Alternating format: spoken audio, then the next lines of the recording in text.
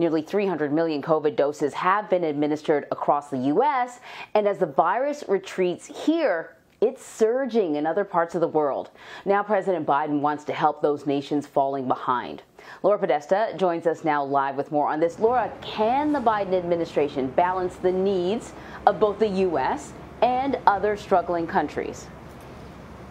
Good morning, Anne-Marie. Well, the Biden administration is certainly trying. We know that 25 million vaccine doses from here in the U.S. are currently being sent to the UN for distribution worldwide. And the Biden administration says by the end of this month, 80 million vaccine doses will have been donated. However, at least a quarter of our excess vaccines will remain stateside in reserve for a potential emergency.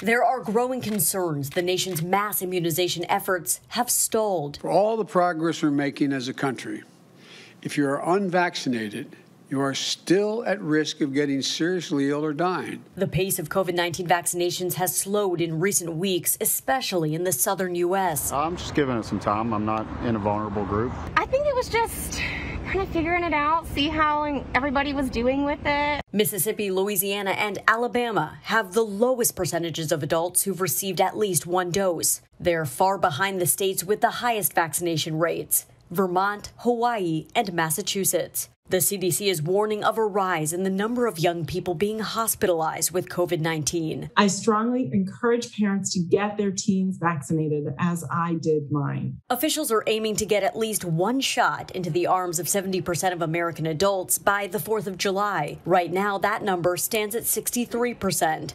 Many cities and states are using prizes and giveaways as an incentive to get vaccinated. Why are we doing this? It's because we know it works. This is a very, very common sense investment to save lives. The White House says the U.S. is donating 80 million coronavirus vaccine doses to the UN for distribution to global hotspots like India. An initial shipment of 25 million doses will be sent immediately, the rest by the end of the month. And that news is critical for countries in Africa, where the World Health Organization says that vaccine shipments have ground to a near halt. South Africa alone has seen a 60% increase in coronavirus cases last week. Anne-Marie. So, Laura, I know, the U.S. was really proactive when it came to supporting the development of vaccines, but do we know just how many vaccine doses we actually have here in the U.S.? In short, yes. We know that the U.S. has contracts for hundreds of millions of vaccine doses, more than we could possibly ever use.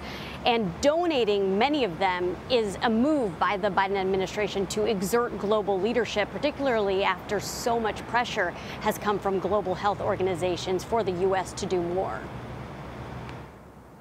So back to your story. We saw the people in Alabama say, that they weren't completely opposed to taking the vaccine. They were just kind of taking this wait and see approach. But there is a certain segment of the population that is really dug in. They are not interested in being vaccinated at all. Do we know what that percentage is and whether or not they could have an impact on the ability of this country to reach herd immunity? We do have an idea. A Kaiser study said that 13% of adults say they will never get vaccinated. That number is comforting because it's lower than I think many of us would expect, just 13%. However, we should remember a lot of those adults have children. And if they're not getting vaccinated, it's very likely they're not going to have their children be vaccinated either.